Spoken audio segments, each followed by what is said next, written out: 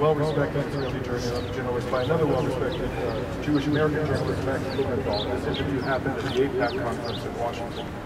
And in the interview, Gideon Levy said that if you want to understand the Palestinian people are living with us under what is fundamentally an apartheid regime, you should go to Hebron. And so I went to Hebron, and what I saw there was, without any doubt, an apartheid regime.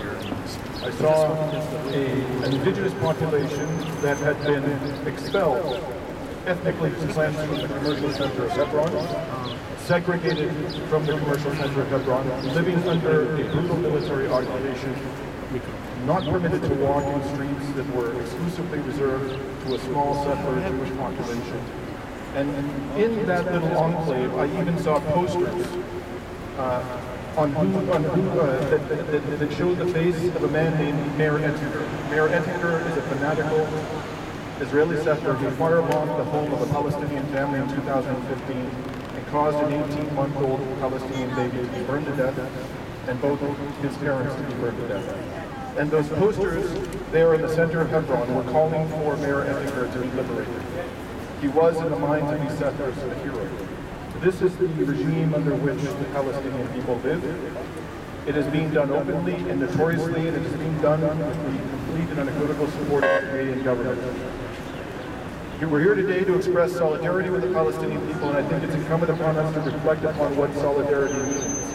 Solidarity does not mean simply paying lip service to the notion that the Palestinian people have human rights and that they're entitled to the same rights as the rest of us. It also means backing up those principles with action. The Canadian government only pays lip service to the notion that Palestinian lives matter as much as other lives. On the website of the Foreign Ministry, you can see a statement that the settlements constitute a violation of the Fourth Geneva Convention. That is absolutely true. You will also see a statement that the settlements are a serious obstacle to peace. That is absolutely true. But in December of last year, when the United Nations put forward a resolution calling for the self-determination of the Palestinian people, which was supported by 177 nations, 8 nations voted against. Israel, the United States, 4 or 5 small island states, and Canada.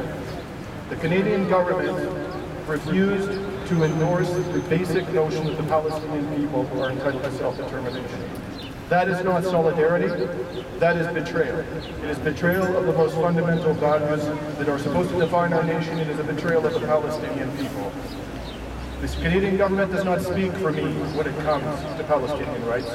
He doesn't speak for any Canadian of good conscience, Justin Trudeau, because he will not give effect to the words that he uses in his lofty rhetoric. It's all just lip service. It's not solidarity. I came here today to stand in solidarity with the Palestinian people because they are oppressed. And I am on the side of the oppressor, as are all of you. Thank you for being here today. Thank you. Maintenant, avec M. Fernand Deschamps, de la partie